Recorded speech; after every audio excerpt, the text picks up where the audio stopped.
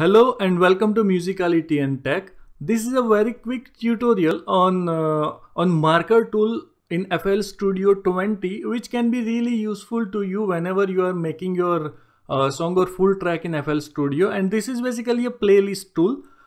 By using this tool, you can mark your playlist.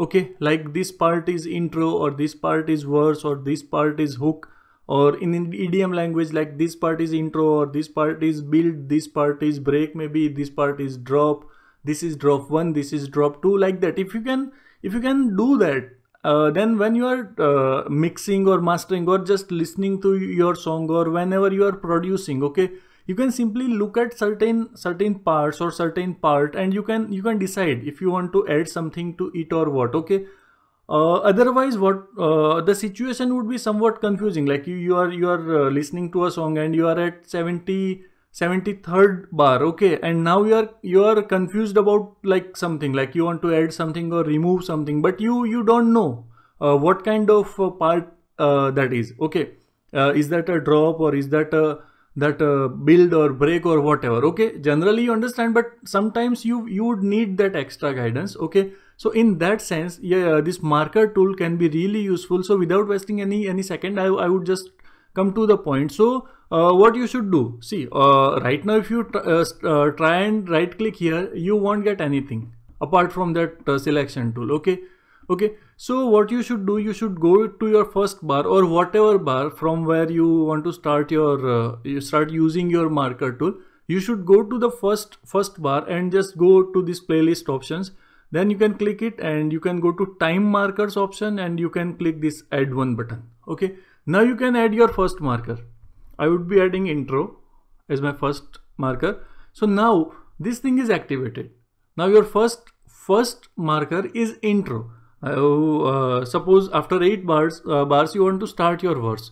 What you can do, you can just right click here and you can do verse. Okay, I would do it once again. Let me delete it.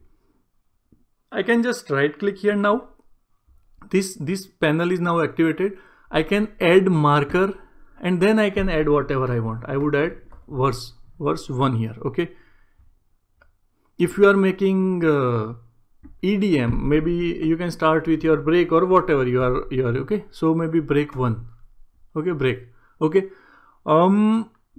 then suppose after 16 bars you want to drop, like you want to add your drop, or maybe after 8 bars maybe you want to add your build as well. Like, so you'll add your marker here, build. Okay, that's done. So after 8 bars you have added build. Remember, I'm not talking about production and everything. I'm just trying to tell you about marker tool. Okay, so build, and then at 25th bar I want to add my drop.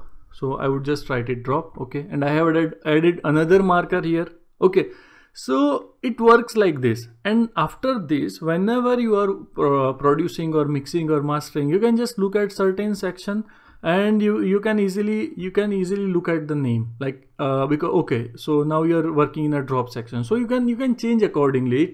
It would just make your workflow a little easier than it was before. Okay, so I hope this tutorial is somewhat useful to you. If you like this tutorial, you should just like the video and share with your producer friends, and subscribe to this channel.